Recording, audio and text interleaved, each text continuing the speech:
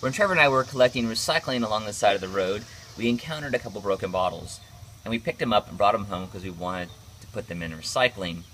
However, I ended up with some shards of glass on my driveway. I'm going to show you a quick, easy way to clean up those shards of glass so they don't end up in your kids' feet.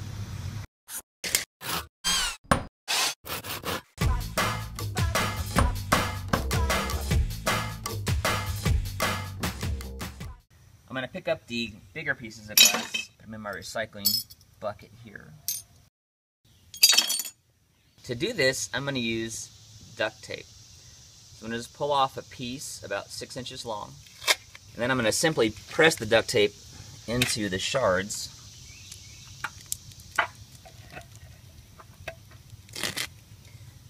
And the shards come right off on the duct tape.